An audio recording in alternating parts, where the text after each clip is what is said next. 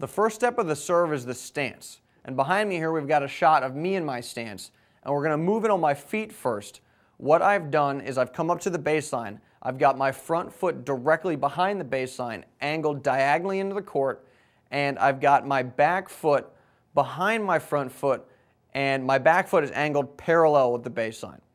If we pull this back out to the wide view, I'm holding the tennis racket with a continental grip or something close to it, an acceptable serving grip.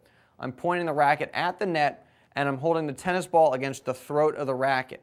Now this stance here is commonly called the party stance because it's very similar to how you might stand if you were just talking to somebody at a party. Behind me is a shot of Tim Henman in his stance. He's one of the pros that uses the party stance.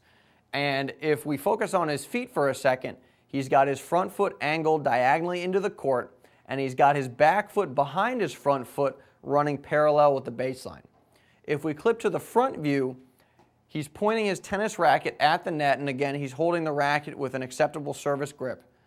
And if we move in on his hand holding the tennis ball, his other hand, his left hand, what you'll notice is that he's holding the tennis ball against the racket, but he's also holding the ball in his fingers, and that's important. We'll get into more detail about that in the next video, which focuses on the toss.